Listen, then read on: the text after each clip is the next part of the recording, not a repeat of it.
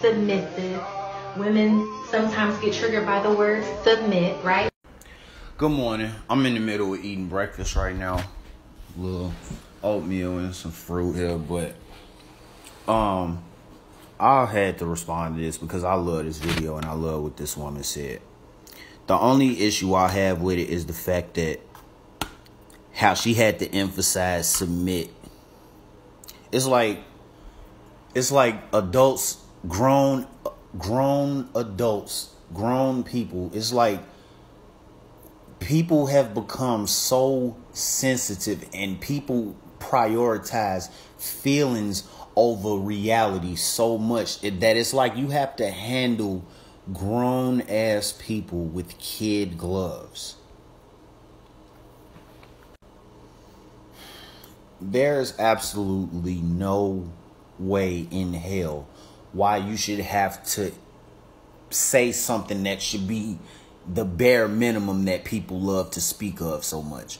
Respect? That's one of the most common, one of the most basic things that should be the foundation of a relationship. If I don't respect you, how can I be in a relationship with you? The word submit should not be something that's such a triggering word that it gets people in such an uproar. It's like, think about it like this. Nobody has a problem telling a man he has to provide, he has to protect.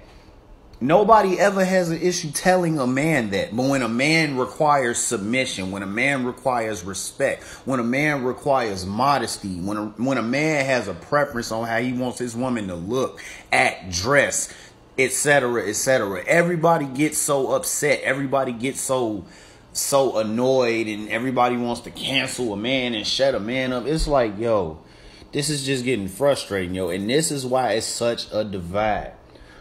One of the biggest problems we have within our community, people overlook the necessity of comprehension, but they harp so much on the importance of communication. The problem with us, like she said in this video, is that we listen to respond. We do not listen to understand where the next person is coming from. And that is why there is such a disconnect between the genders.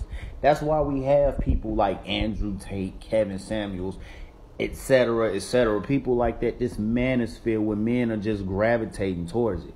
I feel like if we just took the time to listen, to understand each other, we wouldn't get so triggered by certain words like submission, modesty, masculinity, things of that nature. Just my opinion.